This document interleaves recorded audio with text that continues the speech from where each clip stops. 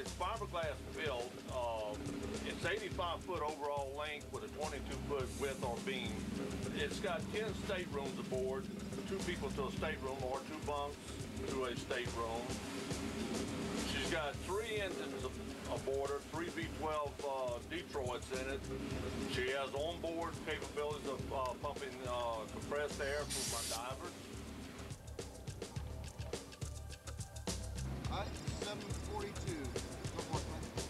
With the rigs that we dive out here, we like to call them the vertical reefs. And they contain a lot of corals, hard and soft corals, a lot of marine life on them. They attract a lot of marine life. And for your spearfishermen, it's real good for their spearfishing, and for your just divers, and even your novice divers, it's a real good atmosphere for them because once you make your dive, it's from the surface all the way down, vice versa, back up. And you can pick your range you want to dive. Unlike wreck diving or deep coral diving, you don't have no mid-range. You would go down to the bottom, there's nothing in between. Here, you can pick your level that you want to dive with your experience.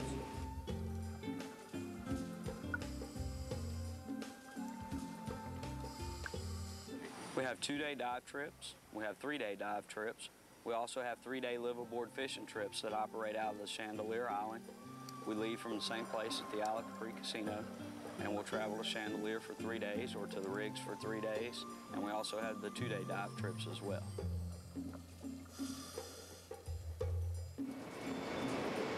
Tonight I'll be fixing dinner for 28 people. It's a little more difficult cooking out here, as you can see, due to the wave action. Let's go on into the galley and take a look. This is the reason that we have the lips and the condiment holder, and also our pot holders over there, because in really rough seas it can be pretty difficult to, keep things on the counter and on our stove area. Tonight we're going to be having grilled fish. We have snapper, amberjack, and lemon fish. We're also going to have stuffed crabs and grilled shrimp, along with sauteed vegetables. And we're going to have bananas Foster for dessert. Right now we're getting ready to start stuffing our crabs. You can see we got some crab shells, and I've got the stuffing already made up here. And we're going to put them in there, top them with the little breadcrumbs.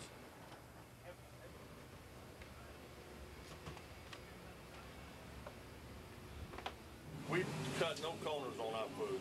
We have a chef aboard who is also happens to be a dive instructor, has his own diving business, and he on board here he's also the dive master. He plans all the dives and sees to the safety of the diving. Once your buddy gets in, y'all go ahead and make your descent down into the rig, okay? Once inside the rig, I want y'all to stay inside of the rig. Don't go outside of the rig, okay? You're not going to be able to see anything. The first platform is going to be about 40 foot, and that's where you're going to see all your corals and tropical fish. You'll see some bicolor chromuses. You'll see French angels, blue angels, scroll fish, a lot of sergeant majors. When you dive in the Caribbean, you see mostly small fish. You don't see a lot of large fish. And on the oil rigs, you see more big fish, but you see a lot of the smaller tropical fish too. So you don't only see the small picture like you see when you're in the Caribbean, but you see the big picture, you see the big fish.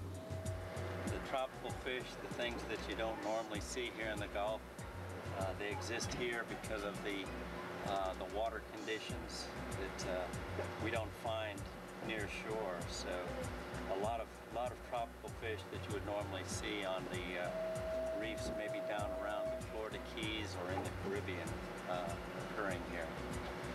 It went terrific. Got some good shots of some barracuda and some other real pretty fish. Karen was handling a little coral, and I got a lot of good video, a lot of good stuff. Lots of fish, lots of coral. This water's blue and clear. You can see 40, 50 feet down. What I do is I arrange the boat. I go ahead and charter the boat, and we sell the spots on the boat.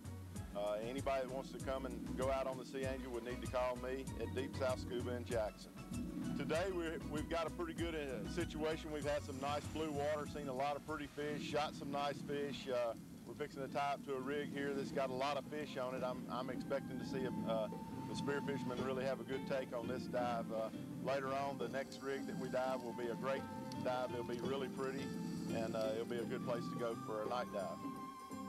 And the fish have still been tropical, and there's been the sharks and the barracudas. I mean, I think that you can see anything here that you'll see there, and then the tropical areas, and spend a lot less money.